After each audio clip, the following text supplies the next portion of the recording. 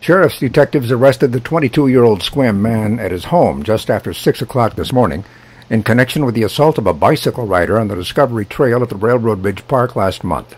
Clallam County Sheriff Bill Benedict says the assailant picked the wrong person to assault. Well, this young lady was a second lieutenant in the Army. She grew up here and had just graduated from college. In fact, had just been commissioned. And she proceeded to give this guy the fight of his life. She struggled, got free, and of course made a lot of noise, attracted everyone's attention, and this guy disappeared. Sheriff Benedict says the suspect, Spencer Silva, was identified by detectives after they obtained a DNA match on a large knife found at the crime scene. So this morning we executed a search warrant at his house in Sequim and arrested him, and he's now been booked in jail. He's been charged with a felony, assault second degree, and false imprisonment.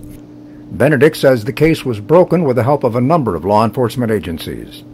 Our partners at Sequim Police Department helped us. They had contact with this individual before, and our detectives worked with our patrol division, and the FBI assisted. I believe we used the FBI labs to enhance the video. The video is very grainy to get a better idea of what the vehicle was, and a nice prompt response from the Washington State Patrol, which handles the crime lab, to do a turnaround on the DNA this quickly.